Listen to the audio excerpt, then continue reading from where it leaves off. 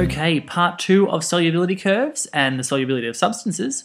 This is to do with supersaturation. We discussed a little bit about supersaturation, kind of just explain what it was in the first part of this podcast. Now we're going to give a bit more detail and show you how supersaturation actually looks. A really funky experiment that can be done in class as well. So what a supersaturated solution is if you had a saturated solution and it was cooled down slowly and not disturbed, what happens is instead of all the solute recrystallizing straight away, what happens is it becomes a supersaturated solution where you have an unstable mix of solute and solvent. And when you disturb that unstable mix, what happens is all the solute that should be out of solution starts to crystallize all at once, and it looks really funky. There's two ways to start the recrystallization. One is to plant a seed crystal, so where you get another crystal of what your supersaturated solution is, dump that in there and it starts to recrystallize. The other one is just to simply disturb it and just to make a bit of a little, knock it a little bit or touch it somehow, and what happens is you'll see that all crystallizes out. Here's an example of a supersaturated solution. So what's happened is this glass has been heated, and obviously they have a bit of sodium acetate in there. Sodium acetate is very, very soluble, so even with this tiny amount of water, it can dissolve a really large amount of solute. As you increase it, you dissolve more. So what they've done is they've increased the temperature and had a lot of sodium acetate dissolve, and then they've cooled it down. They've been really careful about how they cooled it down, and they cooled it down really slowly. So what you can see is when they start to disturb it, you'll see that it starts to recrystallize. So all this is a solute that is recrystallizing straight away.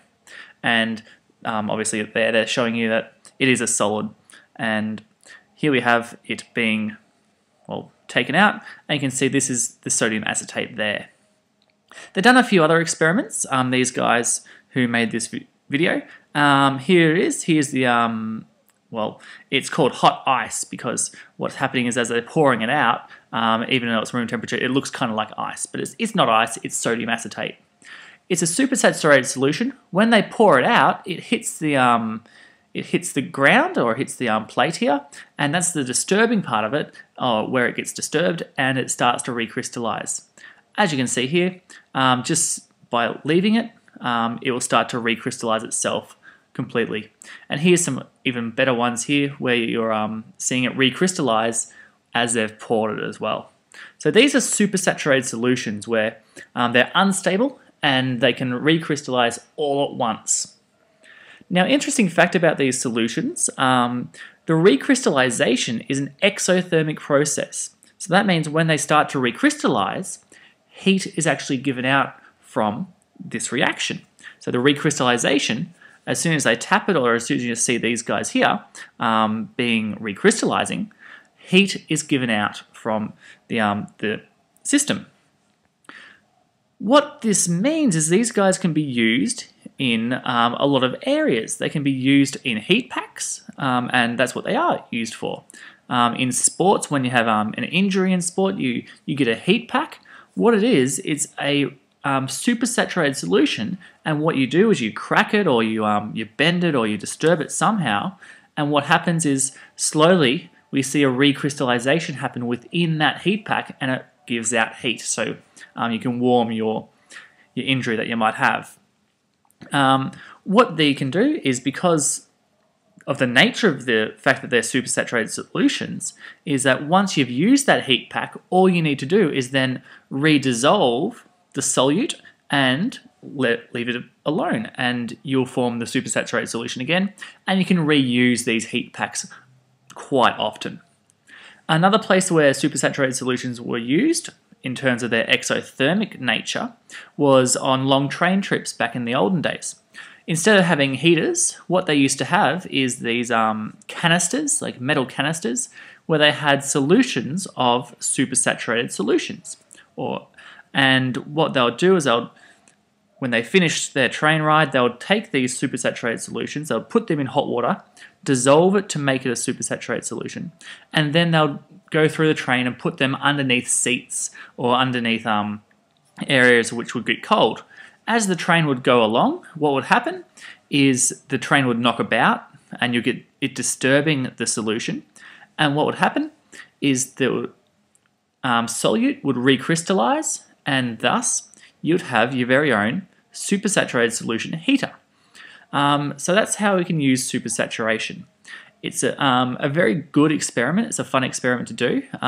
If you're doing VCE, you should probably do it in class, or if you don't, ask your teacher to do it, because it's quite a fun experiment to do. That's supersaturation. Let's have a look at what we should have learned from the last two things. We should be able to apply our solubility curve knowledge. So things that we should be able to do from last video, we should be able to explain why a hot bottle of Coke would fill up a lot when it's opened.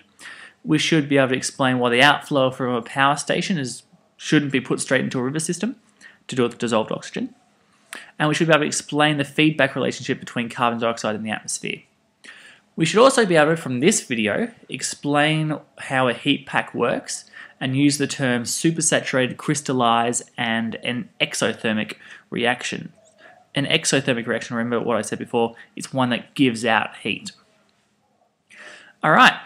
Here's what you should be able to do anyway. You use the keywords in the sentence. So the keywords that were at the start of the first video, use them in a sentence. Explains how solubility changes with temperature, obviously for gases and for solids.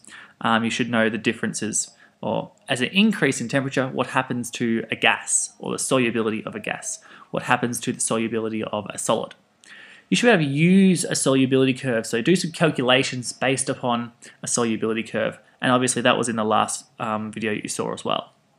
Explain what a supersaturated solution is. This shouldn't be a saturated solution, is a supersaturated solution, how it's created and how they can be used, and also use your knowledge of solubility curves to explain natural phenomena. So things like the natural feedback mechanism in global warming. Explain the idea behind that. Explain why hot water being put straight into from a factory into a river system might kill some fish. Explain all that type of stuff. Textbook references here. We use the Heinemann 1 textbook, textbook questions. There's also a quiz on Edmodo, which you can join using this URL here. And it's called solubility curves, so you should be able to do that as well. Most of it's doing calculations on solubility curves. Hopefully that gives you an idea about how we can use solubility curves and supersaturated solutions. And yeah, if you have any questions, please let me know. Otherwise, I'll chat to you with the next video, which will be about molarity and concentration in terms of the number of moles.